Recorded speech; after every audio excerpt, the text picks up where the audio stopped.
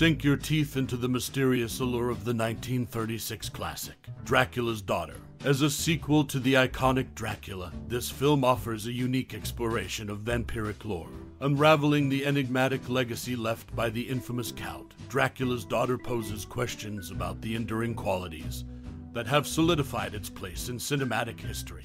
What scene or moment in this movie has left an indelible mark on you? The film's lasting impact often lies in its atmospheric tension and the nuanced portrayal of the titular character, Countess Marya Zaleska. Beyond the conventional horror tropes, the movie delves into the psychological struggles of a vampire grappling with her identity and the haunting quest for redemption. Reflecting on its significance, consider what makes Dracula's Daughter a timeless symbol of the industry. Is it the atmospheric cinematography, the eerie soundtrack, or the groundbreaking exploration of vampire mythology? The film's enduring qualities invite exploration into the nuances that elevate it beyond the confines of its era. As you revisit this classic, share your most cherished memory or personal experience related to Dracula's Daughter. Whether it's a spine-tingling moment, a connection to the characters, or a nostalgic encounter, we would love to hear your stories and memories in the comments below. Now, let's shed some light on random facts about the show. Did you know that Bela Lugosi, who portrayed Dracula in the original film, was originally slated to appear in Dracula's Daughter? However, due to contractual disputes, his character was omitted. These behind-the-scenes tidbits add an extra layer to the film's history. So, what's your take on the timeless allure of Dracula's Daughter? Share your thoughts and experiences below, and let's unravel the mystique together. Dracula's Daughter, released in 1936, held its own unique production quirks. Despite Bela Lugosi's absence from the film, set photos captured moments with Gloria Holden, the actress portraying Countess Marya Zaleska. Interestingly, these images highlight their collaboration behind the scenes. Another connection to the original Dracula arises in the film when Dr. Garth's driver agrees to travel only as far as the Borgo Pass, mirroring the limits set by Renfield's driver in the preceding movie. This nod offers continuity between the two films. Initially intended as a project for director James Whale, the film underwent changes due to an unconventional script he submitted. His departure led to a substantial influx of scripts and treatments from various writers, showcasing the extensive effort poured into shaping the movie. The behind-the-scenes dynamics, absent Lugosi yet featuring glimpses of him, the subtle callbacks to the preceding film, and the directorial alterations collectively contributed to the distinctive creation of Dracula's Daughter. 4 days after production wrapped, Universal's principal creditor, Standard Capital Corp., seized control of the studio, and the Liemel family, including patriarch Carl Liemel, who had founded the studio, were unceremoniously kicked out. This pivotal moment in Universal Studios' history followed the completion of the film Dracula's Daughter. Despite the movie's creation, the studio faced financial turmoil, leading to the takeover by Standard Capital Corp. The timing of this event marked a significant shift for Universal and the Liemel family, altering the studio's ownership and future direction.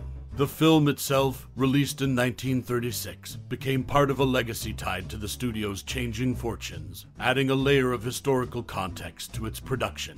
The intertwining of behind-the-scenes business upheaval and the release of Dracula's Daughter serves as a testament to the complexities within the film industry during that era, where financial struggles often shadowed artistic achievements. The 1936 movie Dracula's Daughter stands out as the last horror film produced under the supervision of Carl Liemel. Following its production, Universal Studios faced a pivotal moment, marked by financial turmoil and a shift in ownership.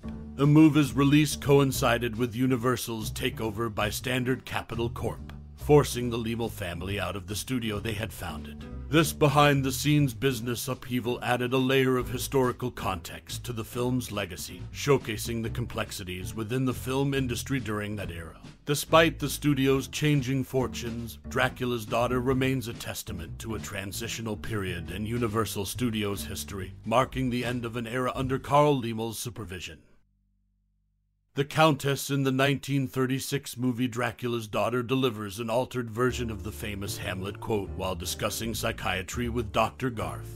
This adaptation adds a unique layer to the film, infusing a classic literary reference into the dialogue. The movie draws inspiration not only from Bram Stoker's story Dracula's Guest, originally meant as a chapter in Stoker's 1897 novel but excised due to length, but also from Sheridan Le Fan's 1872 short story Carmilla. These sources contribute to the intricate tapestry of influences woven into the film's narrative, providing a rich background to explore the Countess character and the thematic depth of the storyline.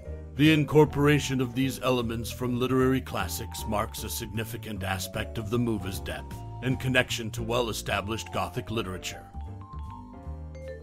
Taking place immediately after the events of the 1931 film Dracula, Universal originally aimed to create a sequel based on Bram Stoker's short story Dracula's Guest. Negotiations with Stoker's widow revealed a twist. Stoker hadn't met a U.S. copyright requirement for Dracula, rendering it public domain in the U.S. This altered plans, prompting Universal to hire John L. Balderston for a new story. Initially casting Jane Wyatt as Lili, the studio pivoted to Nan Grey, favoring her blonde hair that contrasted Gloria Holden's lead. This move aligned with a Hollywood preference for contrasts and villainesses. These behind-the-scenes shifts shaped the narrative direction and casting of Dracula's daughter, showcasing the intricate decisions that influenced the film's development.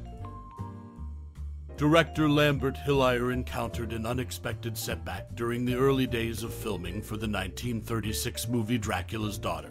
On the 9th day of production, which aligned with a Thursday the 13th, Halliwell sustained an injury when a fill light fell on his head. Despite nearly half a day of lost shooting time due to his brief hospitalization, filming continued from February 4th to March 10th, 1936, with Halliwell eventually leading the project. This incident marked an unusual start to the movie's production, setting the stage for an intriguing behind-the-scenes journey. Despite these hurdles, the film eventually became part of the original Shock Theater package in 1957, cementing its place in cinematic history. The transition of directors from James Whale to Edward Sutherland, and then Lambert Halliwell also added layers to the film's creation, showcasing the intricate dynamics behind its making. As the curtains close on our exploration of Dracula's Daughter, I urge you to embrace the enigmatic allure of this cinematic gem. Venture into the depths of your memory palace and excavate the moments that this film has etched into your consciousness. Was it the haunting elegance of Countess Zaleska, the chilling atmosphere, or perhaps the subtle dance between horror and humanity that resonated with you? Whether it's the first chill-inducing viewing or a nostalgic return to this 1936 masterpiece, your connection with Dracula's Daughter is a tapestry woven with personal reflections and emotive threads. Share your cherished recollections, thoughts, or newfound revelations. Let them breathe life into the essence of this timeless classic. In this communal journey of cinematic appreciation, your voice paints vibrant strokes on the canvas of this film's legacy. Your perspectives enrich the narrative, turning mere scenes into cherished memories. Thank you for embarking on this reflective venture with us.